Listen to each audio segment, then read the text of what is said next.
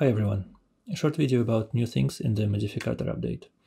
For those who don't know, Modificator is a panel with your commonly used tool settings, from the brush settings panel or from the tool panel. Plus it also includes some additional settings like eyedropper and color sliders, which options to display, and the layout of the options is customizable. I decided to make an image that shows where the settings I have in my Modificator panel for the brush tool come from.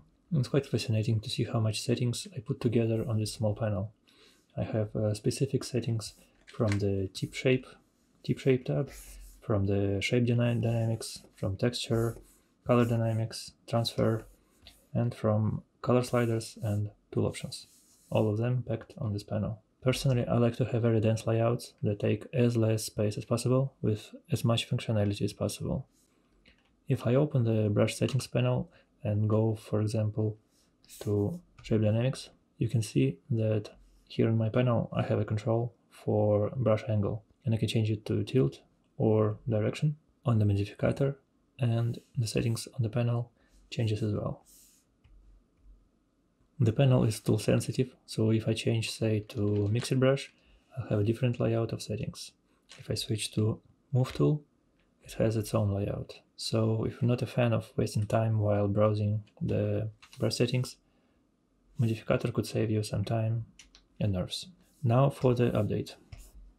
First of all, I added support for more tools and settings. For example, rectangle and elliptical selection tool now can be switched between each other from the panel itself, the same as lasso can be switched between lasso and polygonal tool directly from the panel. Smudge tool has the finger paint option that was missing from the panel before. Mixer brush has load and clean, load solid colors only options. I also added controls for scattering and dual brush for brushes. So if you like to use those, they are now available. To see the full list of available modules, please check the Modificator manual that's located in the panel flyout menu. Next is an option to lock a setting. If I right mouse button click on any module and select lock setting, switching to a different brush preset won't change this setting value. The border and background of the locked setting becomes slightly different. Let me quickly add an opacity module on my panel. And now if I lock it, say at 20%, and select a different tool preset, the opacity will stay the same 20%. So whatever tool I select, it will always change its opacity to the locked setting.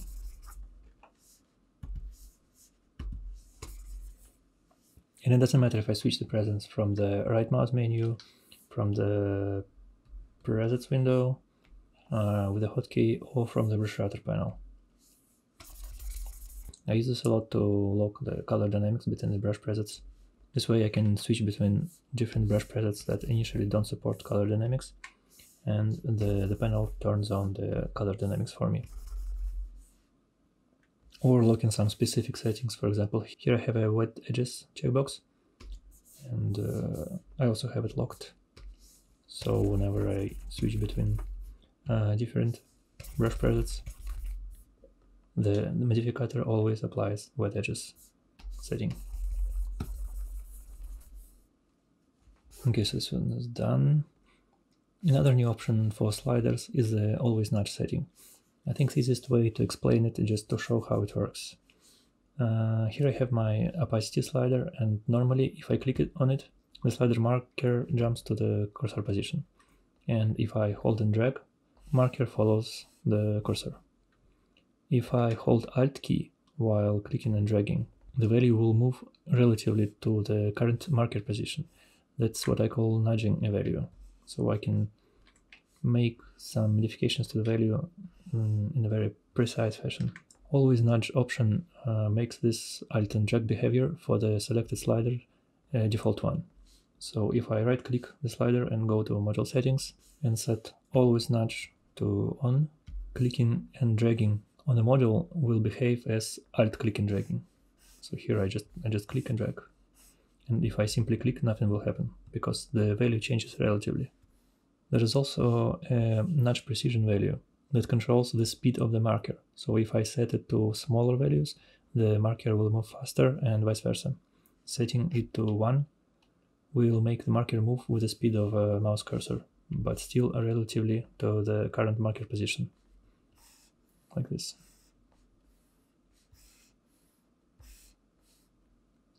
I use always nudge for modules that I know I only change values relatively. Slightly larger, slightly smaller than the current one. For me, for example, it's brush spacing. Here I have it set at 3%. I don't even see the marker and the slider values because I don't really need them. So I just click and slightly drag, and you see the value changes relatively from the current value. And here I have a color hue slider. I have always nudge for this slider also enabled, and with it I can make my current color slightly cooler or slightly warmer just by clicking and dragging over it.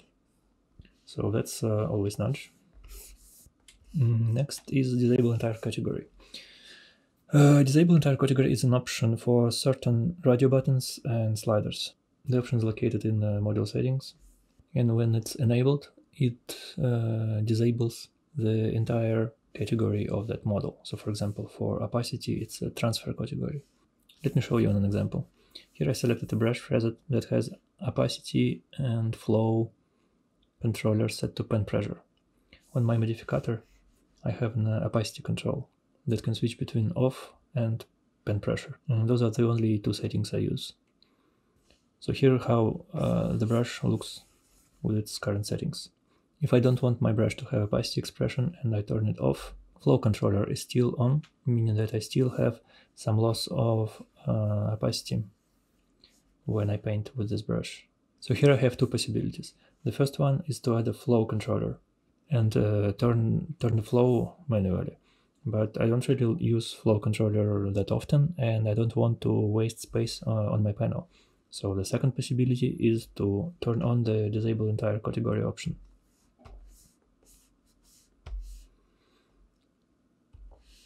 Now setting off the opacity control disables the entire transfer category. So my brush now behaves absolutely opaque. Okay, and the last thing is the copy size and position for modules. For example, let me get rid of this guy. For example, I have my spacing module here. It's nice and condensed, and I like it this way. If I switch to my mixer brush, here I also have my spacing model, and it's larger. If I switch to smudge tool, it also has a spacing model, and it's much larger. So say I want all the spacing modules of all the supported tools be the same size and be in the same position.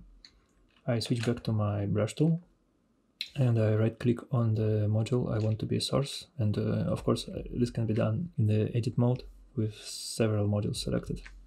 But now I only need this one, so I'm going to right click and I'm going to select copy size position to all tools. Now if I switch to mixer and smudge, the spacing module has exactly the same size and the same position as the one that brush has. So now I just can move them slightly and have some consistency between the same model of different tools. So that's it for this update. Let me know if you have any questions via email or on my Discord. Links are available in the description, and that's it. Have a nice day.